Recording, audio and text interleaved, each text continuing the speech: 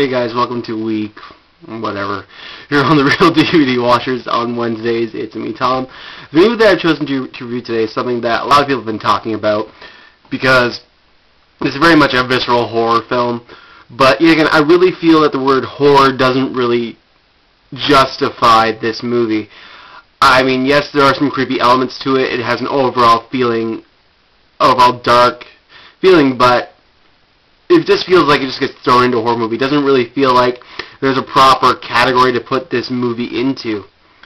But that's regardless. The movie has striked a lot of controversy. A lot of people, are up in arms about how misogynistic this movie is and other things like that. But in the same hand, though, the movie kind of makes a note as to not be misogynistic with the way how it's explained.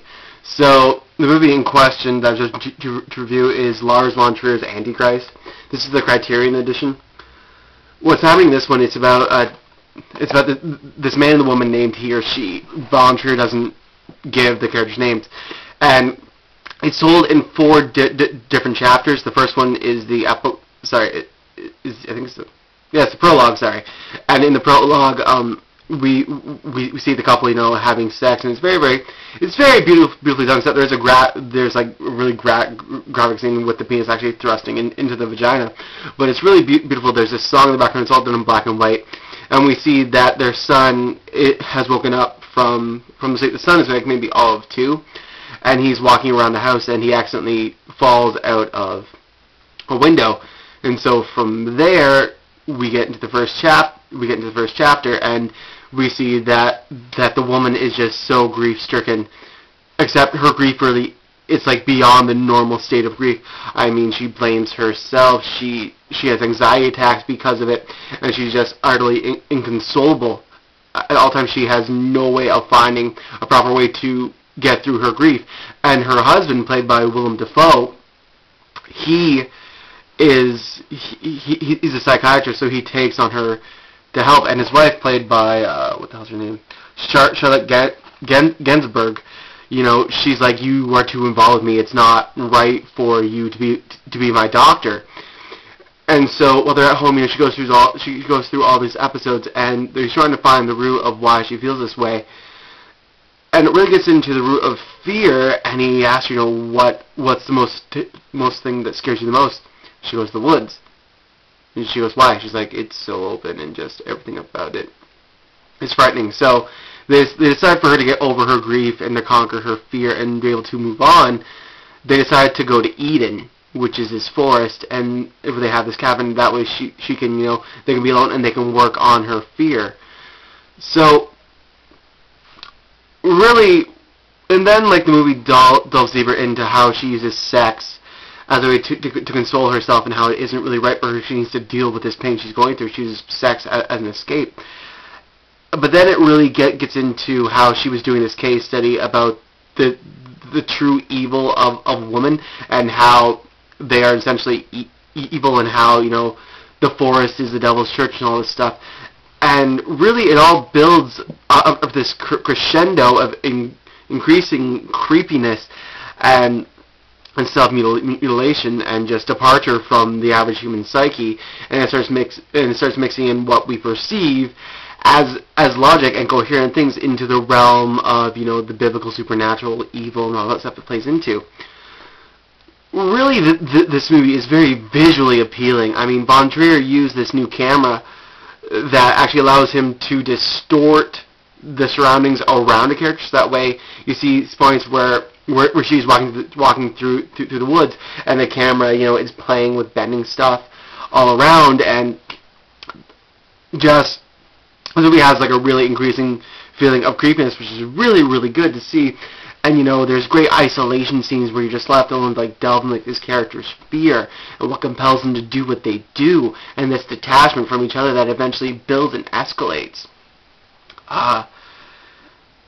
But yeah, just, oh my god, the story is written in such a way that I wasn't really disturbed by it as some people were. I found it to be a little bit much at times. And yeah, I get people saying it's misogynistic because In some ways, it very much is.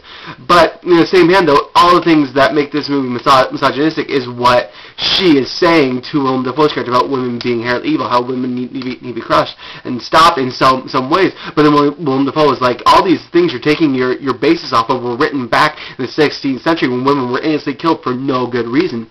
So there, Von Trier does cover his ass by making it, by showing us that, you know, this movie isn't misogynistic, these characters aren't misogynistic, but just, it gets to a point, you know, where a man is pushed to the breaking point almost, because of what she is doing in the movie. I don't want to give too much away, because I really want you guys to see this movie and to form your own opinion and actually see this stuff unfold in front of you. But the use of the bangers in, say, in the movie, they discuss the 3 signs of coming death, which are the 3 beggars, and they're animals, and this also relates to a constellation. Why the hell did I look up in the air? It relates to this constellation, and apparently what it is, whenever the 3 beggars come all at once, it means that someone must die. It's just the way how it is. And I really like how Willem Dafoe's character sees all 3 of them and how he reacts to all 3, because each one he has a different reaction to, and the one, which is the fox, actually talks to him. It says chaos reigns, which is also I think it's the title of chapter 2 in the movie. But really what this movie does really well is it creates an element of creepiness, it creates an element of fear of your surroundings, fear of what's inside your own head, and fear of losing that one that you love, be it the child, your husband, your wife. It really plays off that more so than, you know, a visceral horror film, you know, that we're used to seeing.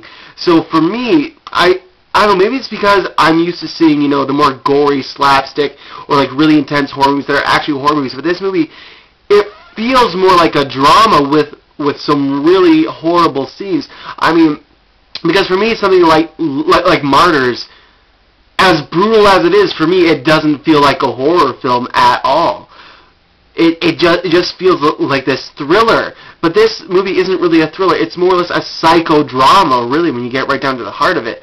And I really think that's what Von Trier meant to do with it, because it's really easy to lump this in with horror. Yes, I understand that, but in the same way, it's not. The acting in this movie is absolutely superior. Oh my god, this woman who I've never seen before, this British actress named Charlotte Gainsbourg, absolutely great to see her in such these fragile moments, and you actually feel for her when she's crying her heart out when you see her when her son's dead, and Willem Dafoe trying so hard to keep her together. I mean, it's such a fleeting part because you know it's not going to happen, but you just feel so sad for him. But then Charlotte Gainsbourg character has this moment where she just slips on a switch, and she's doing these horrible things to Willem Dafoe, and you're just like, what the fuck is wrong with this woman? Is she really inherently evil, as, you know, this movie kind of puts forth? So, for me, really, this movie really plays off that, and just watching these characters, because if you don't have strong actors doing this role, it's really easy for this movie to become cheesy. If you don't have people who are committed to these roles and willing to invest and willing to just go for it and not be afraid of what they do, because let's face it, there is some stuff in here. You have to have people willing to do some things, or else you're not going to get what you want out of your actors. I mean, it's very sensitive subject matter that we're dealing with here. But the scenery shots too are so beautiful. Say this forest they use in Germany or England, I forget where this movie was shot. It looks absolutely beautiful. Like, I want to go to there. The scenery shots are just so great, and even the scenery itself adds this element of creepiness to it, because there's these dark tones to it and desolate dead trees just lined with this forest, and it's like, what happened here? Is this really the center of evil here too? So yeah, Lars von Trier, he made something really interesting with this movie. It provoked us, it enraged us, but more or less it made us think about, you know, the nature of evil, and also about the modern horror film again. So really, so really, when you look at this movie is a great piece of cinema. But was it really for me? I don't know, because I'm still kind of out on it. I'm still not 100% sure if I even understood the movie. Truth be told, I mean, there's very few movies that I don't get, but I think this one is one that I absolutely didn't get. Truth be told, guys. So if I had to give Antichrist a rating out of 10, it would definitely get a 6.5.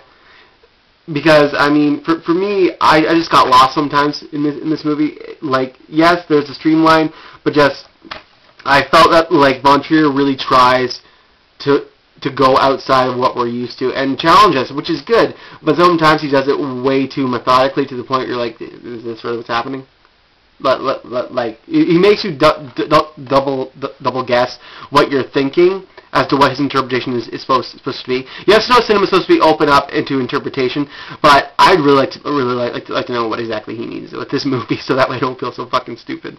So yeah. So that's a review. Thanks to everyone who watches and subscribes. As always, you guys rock, and I will catch you guys in a week's time. Later.